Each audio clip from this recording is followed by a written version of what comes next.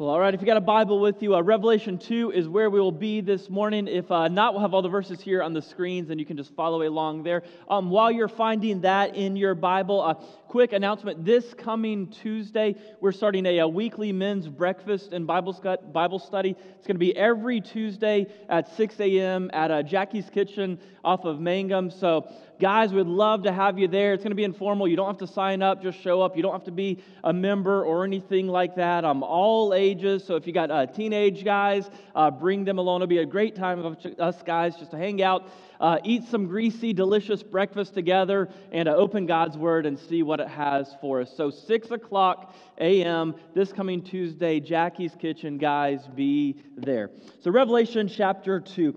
Have you ever been somewhere where you knew you didn't belong? Or you were somewhere and you could look around and you just know, you're like, man, I stand out like a sore thumb. I remember feeling this way several years back. If you didn't know, I'm a huge fan of the University of South Carolina Gamecocks. It's a miserable and unfortunate existence as a Gamecocks fan. They never win anything. But I was born a Gamecock, so I can't really do anything about it. That's where my allegiance lies. So back in 2011, it was week 2 of the college football season, and South Carolina was playing Georgia, which is a pretty intense rivalry. And that year, the game was at Georgia. It was at their place. So the week of the game, my buddy calls me. He's like, hey, I've got an extra ticket. Do you want to go to the South Carolina-Georgia game? And I'm like, heck yes, I want to go. I am there. So we drive down to Athens. We pull up into town. He's got, the Gamecock flags flying on his truck. We're decked out in our Gamecock gear. And I'll tell you, the people in Athens weren't too happy that we pull up into town like that. Right? We're just sitting there minding our own business, tailgating before the game, and people are walking by like, hey, man, I hope you choke on your cheeseburger and die. It's like, man, that's kind of rude. That's kind of intense. And then we get into the game itself, and inside the game, it's even worse. Because you see, our tickets were not in the section where all of the away fans kind of congregate and sit together. Our seats were in a section where we are just surrounded by Georgia fans. And of course, anytime good happens, anytime something good happens for the Gamecocks, like we're going crazy, we're getting into it, we're standing up, we're shouting, we're high-fiving each other. And every time we do, people are throwing their popcorn at us. People are cursing at us. They're just saying all kinds of terrible, mean things. See, being a Gamecock fan there, we stood out like sore thumbs. And because of that, we had to endure some criticism and some ridicule and some mocking because of that. Now, here's what's interesting. As I think back on that experience, we could have chosen to still go to the game, and we could have chosen to still root for the Gamecocks in our hearts, right? But we could have chosen just to blend in, right? We could have decided just to wear some neutral clothes instead of wearing our Gamecocks clothes. We could have decided not to cheer out loud anytime we scored. We could have decided just to kind of cheer inside of our hearts. And if we would have done that, we would have blended in. And we wouldn't have to have people yelling at us and cursing at us and throwing things at us. Right? But we know that's not how you do college football, is it? Right? You got to be dedicated. You got to put up with it. You've got to represent your team. But see, anytime you go to a college football game, especially if you're going to an away game against a team that is a big rivalry of your team, you've got to make a decision. You've got to decide, am I going to choose just to kind of blend in? Am I going to choose to stay quiet? Am I going to choose to keep my allegiance just kind of deep inside my heart? Or am I going to rep my team till the very end, no matter what it causes me to go through? Now, here's the reality. I think for the church here in our culture today, we are almost faced with that same kind of choice. Right? Because we all realize, don't we, that over the last several decades, our culture has just been shifting and changing at a rapid pace. Right? That as culture changes, as Christians, what we believe and what we think and what we value don't necessarily line up anymore with what culture at large thinks and believes and values. And so as a result of that, there are times where, as Christians, where our beliefs and our values don't line up with culture's beliefs and values. And as a result, we end up being mocked, and we end up being ridiculed, and we end up having to endure all of these things. And so whenever that happens, there's this temptation that we face as followers of Jesus. And the temptation is, hey, are we going to choose to compromise on what we think and what we believe in order to just kind of blend in so we don't have to endure ridicule? Or are we going to stand firm in our faith, stand firm in our beliefs, stand firm in our values, even if it causes us to stand out and be ridiculed? Now, as the church in America, this is a little bit of a new challenge for us today, because again, those of you, especially if you're a little bit older, growing up, you didn't really have to fight through and think through this question. Because several decades ago, the values and the beliefs of Christianity, those were the values and the beliefs that were accepted in society at large here in America. But now as society and culture has changed, again, our values don't necessarily line up to the values of culture. And so we're faced with that temptation. Are we going to choose to compromise what we think and we believe to blend in, or are we going to hold fast to our faith? Now, while this may be a new question for us here in America in 2021, this isn't a new question for the followers of Jesus at all. Right? That's a question that for most of the Christians who have lived throughout the world, throughout most of history, this is a question that they have had to ask. And this is a question that the people in the church of the ancient city of Pergamum were having to ask. This was the challenge they were going through. So this is what Jesus writes to the church in Pergamum. Revelation chapter 2, verse 12. This is what it says. Jesus says, "Write this letter to the angel of the church in Pergamum. This is the message from the one with the sharp two-edged sword. I know you live in the city where Satan has its throne, yet you have remained loyal to me. You refused to deny me even when Antipas, my faithful witness, was martyred among you there in Satan's city. But I do have a few complaints against you. You tolerate some among you whose teaching is like that of Balaam, who showed Balak how to trip up the people of Israel. He taught them to sin by eating food offered to idols and by committing sexual sin. In a similar way, you have some Nicolaitans among you who have followed the same teaching. Repent of your sin, or I will come suddenly and fight against them with the sword of my mouth. Anyone with ears to hear must listen to the Spirit and understand what He is saying to the churches. To everyone who is victorious, I will give some of the manna that has been hidden away in heaven. I will give to each of you a white stone, and on that stone will be engraved a new name that no one understands except the one who receives it." So to understand what's going on here and really what this means for us today, we first need to understand that Pergamum in the 1st and 2nd century was an incredibly religious city. Right? We've talked about so far in this series how the Greco-Roman world during this time period, it was a very kind of open polytheistic culture, meaning you could worship whatever gods you wanted to worship as long as you worshiped Caesar, the emperor, as the god who reigned above all of the other gods. And so Pergamum, it was actually the first city in the Roman Empire that built a temple dedicated to Caesar, to the emperor. It was the first city that had a temple that you could go to specifically worship the emperor. And so Pergamum kind of sat as the center of the imperial cult, right? It was the center of the worship of the Roman Empire. But in addition to the temple to Caesar, they had temples to all sorts of other gods. They had a temple to Zeus. They had a temple to the god of healing. They had a temple to Dionysus, who was the god of fertility, the god of wine, and the god of religious ecstasy all in one. All right, so there's kids in the room, so I'm not going to tell you the kind of worship that would take place at the temple of Dionysus, but you can imagine, right, being the god of wine, the god of fertility, and the god of religious ecstasy, right? The parties at the temple of Dionysus were wild, right? Let's just leave it there. All right, so if you were living in Pergamum in the 1st century, and you wanted to be basically an accepted member of society, if you wanted to fit in to your culture, then you had to do two things. You had to be open to worshiping all sorts of gods, but you had to worship Caesar above all those gods. And 2, you had to have little to no moral conviction, especially as it pertained to your sexuality. And so that's kind of the culture of Pergamum. It was this incredibly spiritually dark place, so much so that Jesus says that it's a city where Satan has his throne.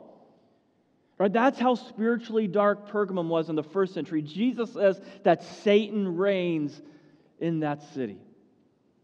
And so in the middle of that spiritually dark city, you have this little church filled with followers of Jesus. Now, before Jesus corrects them of the things that they need to change and repent of and turn around, he first commends them for what they're doing well. So look back at verse 13. Jesus says, I know you live in the city where Satan has his throne, yet you have remained loyal to me. You refused to deny me even when Antipas, my faithful witness, was martyred among you. So church history tells us that this man Antipas, he was one of the leaders of the church in Pergamum, and because he refused to bow down and worship Caesar as God, the Roman Empire came and arrested him. And to put him to death, they made this hollow brass bull. They put him inside of it, and then they lit a fire from underneath the bull to essentially slowly roast him alive. So this church in Pergamum, they have watched one of their leaders, one of their pastors, be tortured to death for his faith. And Jesus says, even though you have seen that happen, you still haven't denied me. You still claim my name. You are still following me. Jesus is commending them. He's saying, you have been willing to give your life for me. He's saying, you are a church that is willing to die for me. But then the question becomes, are they going to be a church that is willing to live for Jesus? Right? Yeah, they're willing to die for Him, but are they going to be willing to live for Him? And to be honest, sometimes it may be more difficult to live for Jesus than it would be to die for Him, wouldn't it? I believe the majority of us in this room, if it came down to it, I believe that we would be willing to give our lives for Christ. I think we would do that. I think if, God forbid, somebody walked in this morning and they had a bomb strapped to their chest and they said, hey, you've got 5 minutes and this thing's going off, I will let you leave if you deny Jesus. If that happened, we are in Texas after all, so half of you would probably pull out your concealed weapons and take them out. But if that wasn't an option, if that happened, I think the majority of us would say, hey, whatever happens, happens. We're not denying Christ. I really do believe most of us would have that kind of faith. We would give our lives for Jesus. We would die for Christ. But again, at least for me, maybe not for you, for me, it's a lot harder to live for Him. It's a lot harder in the day-to-day, mundane struggle of life to remain faithful. That's a lot harder for me than it would be to die for Jesus. And that was the same for this church. Jesus says, hey, you are willing to die for me. You are willing to follow me to death. But the question is, are you going to be willing to live for me? So this is where Jesus rebukes them in verse 14. He says, but I have a few complaints against you. You tolerate some among you whose teaching is like that of Balaam, who showed Balak how to trip up the people of Israel. He taught them to sin by eating food offered to idols and by committing sexual sin. So Jesus here, he's referring back to this story of this guy named Balaam from the Old Testament. So back in the Old Testament, there is this king of an enemy nation of Israel named Balak. Now I know Balak and Balaam, it's confusing and hard to follow, but track with me. Balak was the king of this enemy nation, and he wanted to go to battle against the Israelites. He wanted to wipe the Israelites out. So Balak calls this guy named Balaam, and Balak says, hey, Balaam, if you come and if you will curse the Israelites for us so that we can then go and defeat them, we'll make you rich. We'll give you whatever we want. So Balaam comes along. He tries to curse the Israelites, but God prevents him from doing it. God won't allow him to curse the Israelites. And every time Balaam opens his mouth to curse the people of God, he inadvertently blesses them instead. So Balaam goes back to Balak and says, hey man, I can't do it. I can't curse the Israelites. I can't curse the people of God. He basically says, listen, we can't destroy them from the outside. We've tried to curse them. We've tried to destroy them from the outside, but it's not working. So then Balaam tells Balak, he says, we've got another idea. Since we can't destroy them from the outside, let's try to destroy them from the inside. And Balaam says, here's the idea. Here's what you should do. Get some of your women to go into their camp and to seduce the men and cause them to commit adultery. And then after you've gotten your women to go seduce the men, then get those same women to teach those same men to worship the Moabite gods. And if you can get the people of Israel to compromise in both of those areas, then we've got them. Then they're done and we can go in and defeat them. So that's the story of Balaam and Balak from the Old Testament. And Jesus is saying here in Revelation that there are people here in this church at Pergamum who are doing the same thing. Right? He said the church has stood strong from the attacks from the outside. That even when Antipas was murdered, they are still not denying their faith. They've stood strong to the attacks from the outside. But Jesus is saying that now there are people attacking them from the inside. That there are people who have infiltrated the church who are trying to get them to compromise. Who are trying to get them to say, hey, let's compromise just a little bit. And if we're willing to compromise just a little bit, then we can blend in. Then we can fit in to culture and things will go a lot easier for us.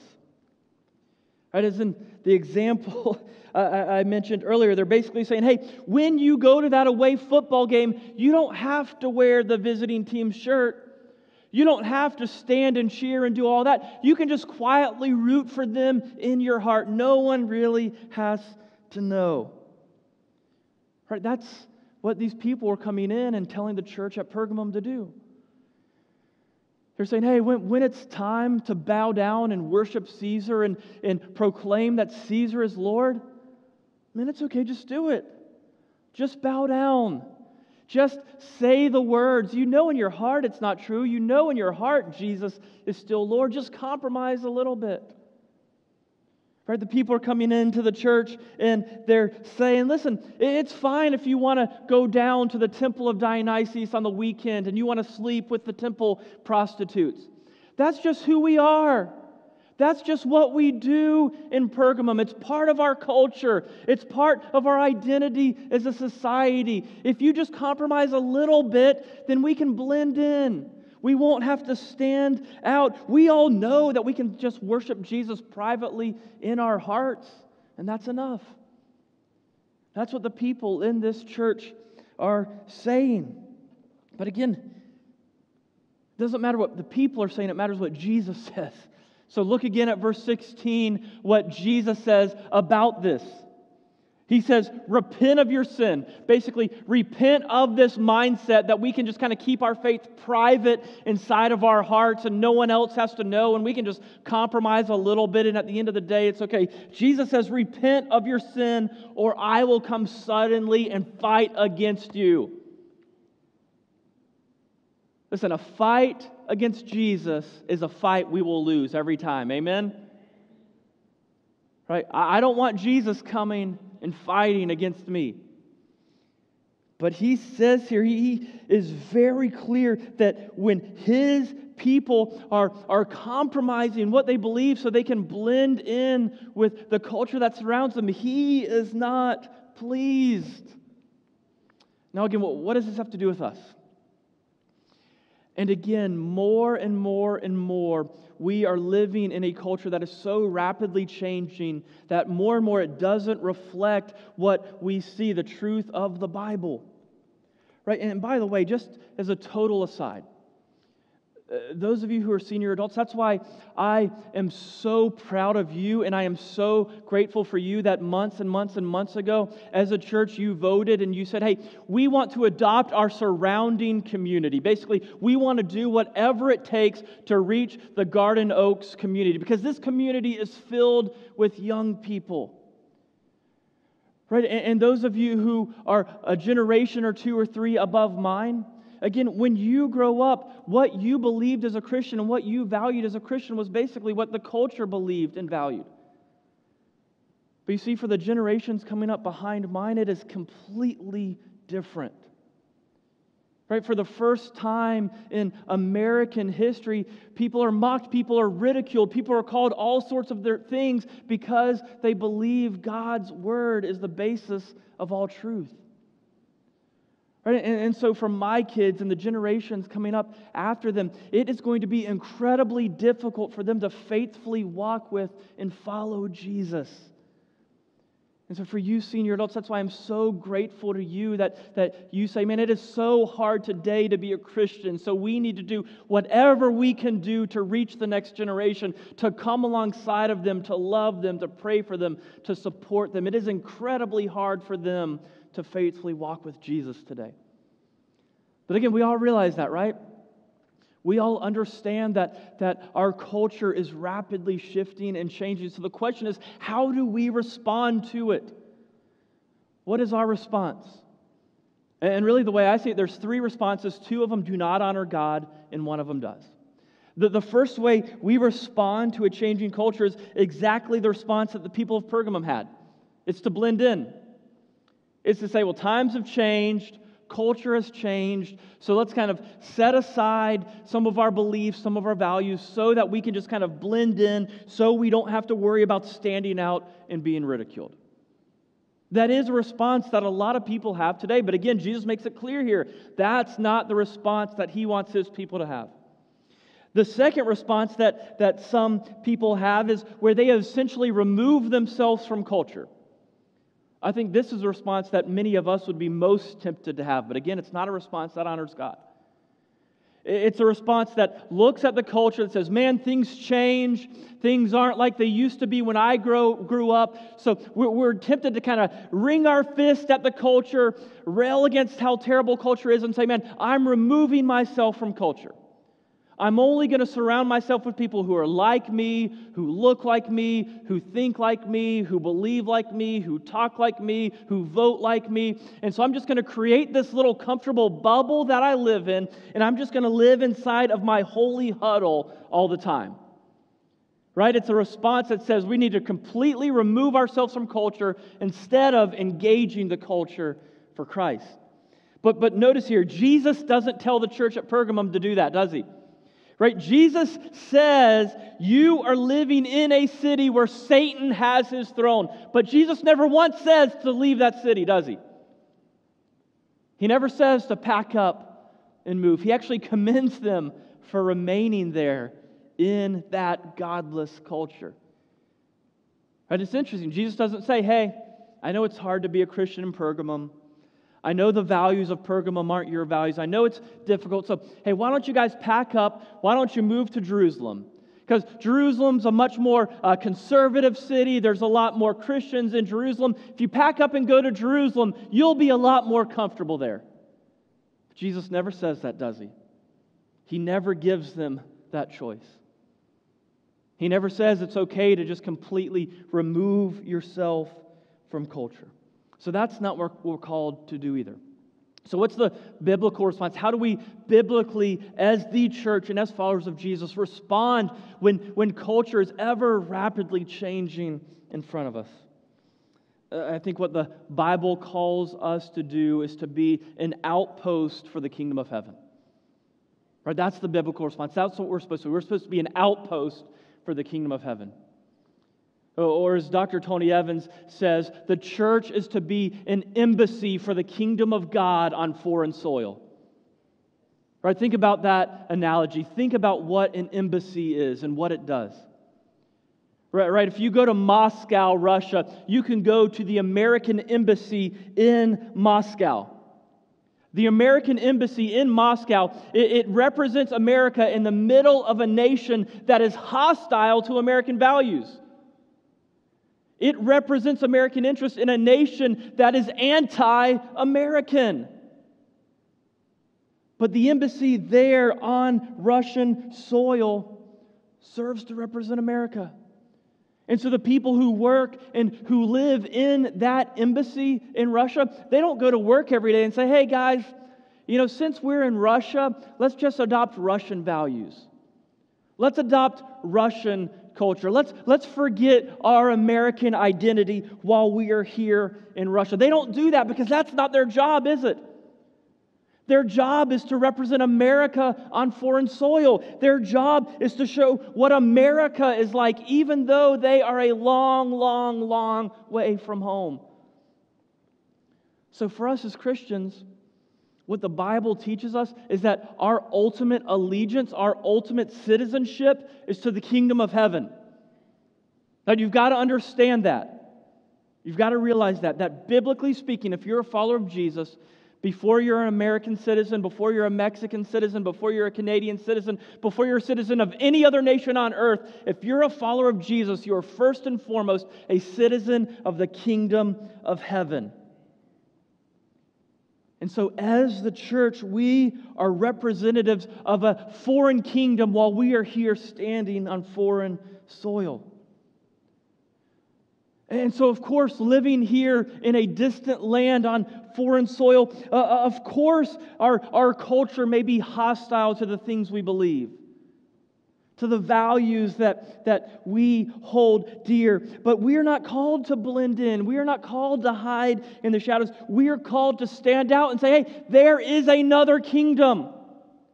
There is a greater kingdom. There is a greater way. That's what we're called to be. We're called to be an outpost for the kingdom of heaven here on foreign soil. So how do we do that real quick as we wrap up? What does it practically look like to be an outpost for the kingdom of heaven? How as the church do we practically live as an embassy for the kingdom of heaven living here on foreign soil? To do that, we've got to stand on two things. To do that faithfully, we stand on truth and we stand on love. If that's what we are going to be, if we are going to be an outpost for the kingdom of God here in our changing culture, we always stand on truth and we always stand on love. We can never compromise either of those. So first, we can never compromise truth. Look at verse 12 at how Jesus introduces himself. He says, write this letter to the church in Pergamum. This is the message from the one with a sharp, two-edged sword. In this culture and in this day, a sword represented ultimate authority. A sword was the symbol of authority. And Jesus says, I'm the one with the sword. I'm the one with all authority. And remember back in Revelation 1, John said when he saw Jesus, he saw the sword coming out of where? It was coming out of Jesus' mouth.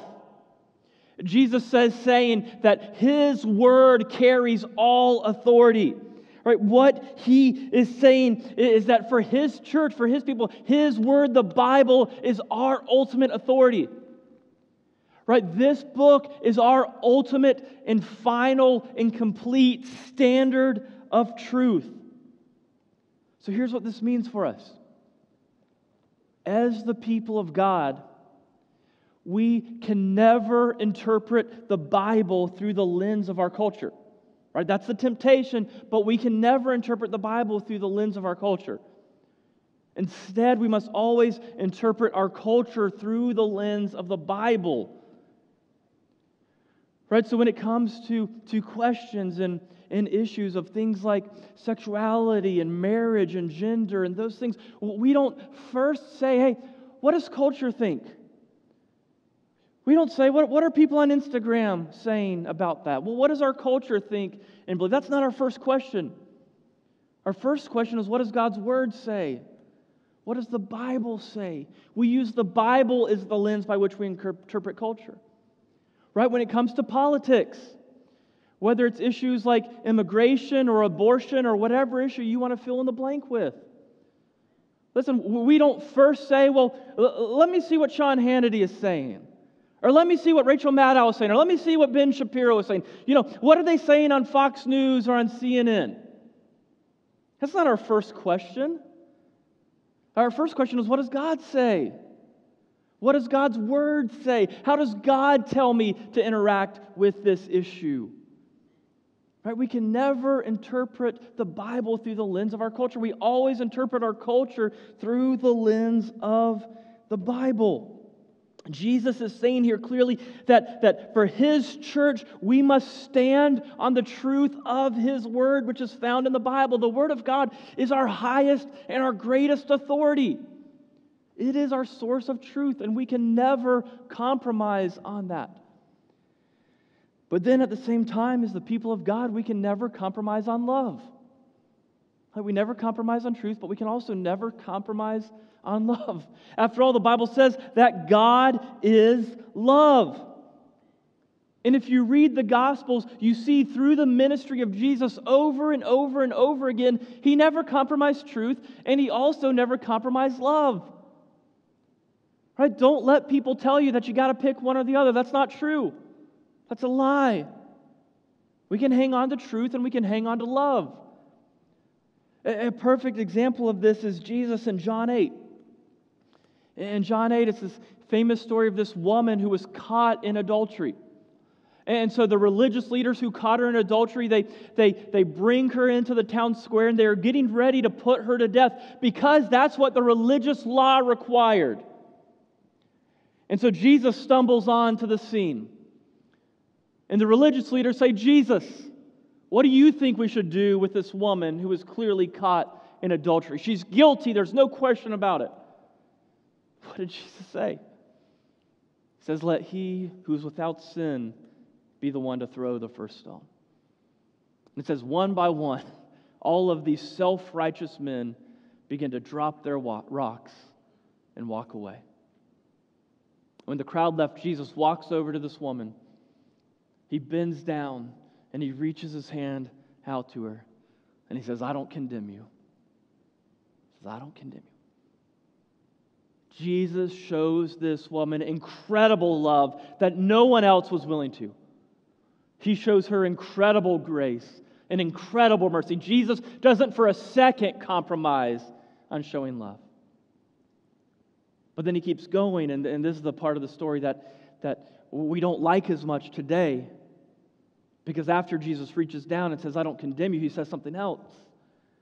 He says, now go and sin no more. He doesn't compromise on truth either. He says, I don't condemn you. I love you. And what you were doing was wrong, so knock it off. Don't do it anymore. He doesn't compromise on either, does he? He stands fully, completely on the ground of truth, and he also stands fully and completely on the ground of love. Jesus always stands on truth and love. And so, if we, as the church today, in this rapidly changing culture, if we are going to be the church that God has called us to be, we always have to do the same. We stand firmly on truth, and we stand firmly on love. We stand firmly on the truth and authority of God's Word, and we love everybody, regardless of how different they are from us, the same way that Jesus loved everybody, regardless of how different they were from Him. And when we do that, we will be the true church. Now, here's the reality. It's going to be hard. It's not going to be easy to do that. And Jesus knows that. He knows it wouldn't be easy for Pergamum, and He knows that it won't be easy for us. So He ends this with this incredible encouragement. He says, anyone with ears, in verse 17, anyone with ears to hear must listen to the Spirit and understand what He is saying to the churches. Listen to this. To everyone who is victorious, I will give some of the manna that has been hidden away in heaven. And I will give to each of you a white stone, and on that stone will be engraved a new name that no one understands except the one who receives it. Jesus says, first, for His church, standing on truth and love in a culture that doesn't accept them. It will be difficult, it will be challenging, it will be tough, but He first says that He will give manna to them that is hidden in heaven. What's He talking about? He's talking about the people of Israel when they were wandering through the desert in the Old Testament. When they're hungry and wandering through the desert, God provides manna for them to eat so that they could be sustained, so that they could be filled up. Here's what Jesus is saying there. He's saying, when you are my people living in a culture that does not accept you, it's going to be tough, it's going to be difficult, you're going to feel alone, you're not going to feel accepted, but I will sustain you. I will give you the strength you need to keep on going, to keep walking faithfully with me. He says, I will give you manna hidden in heaven. And then he says, I will give to each of you a white stone. Now, the historical meaning of this white stone is a little bit ambiguous, but what most historians and what most scholars say is that after an athletic event, the winners of the athletic event would be given a white stone. And they say that the white stone was basically your admission. It was your ticket into the winner's circle. Literally, the white stone was the way that you got into the after party to celebrate your victory. Here's what Jesus is saying. He's saying there's a party that is coming. Right now it may be difficult. Right now it may be tough. Right now, walking faithfully with Jesus, it may take every ounce of courage that we possibly have, but stay strong because Jesus says there is a party that is coming. And in the kingdom of heaven, there is going to be a party like this world has never seen before. And through His death and His resurrection, He has already given us the ticket to freely get in. Let me pray for us.